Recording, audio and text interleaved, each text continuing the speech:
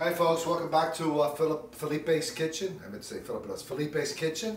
And here you see that we're finished. Now of course I have the Portuguese marinara seafood. You can see it was on low flame.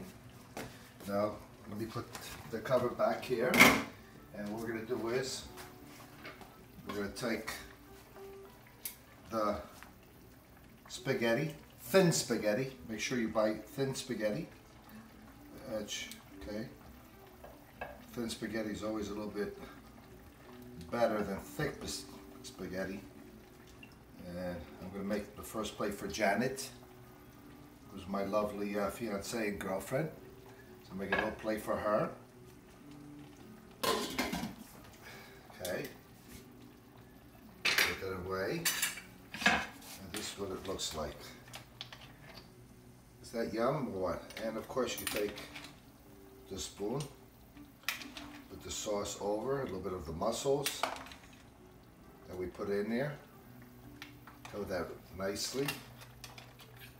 And she's been a good girl, so I'll give her a bigger clam, but she likes the mussels. And a little fish in here. And okay.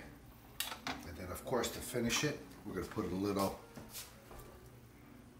fresh parsley around there.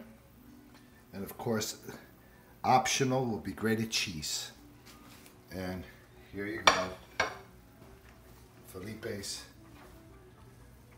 Portuguese marinara seafood.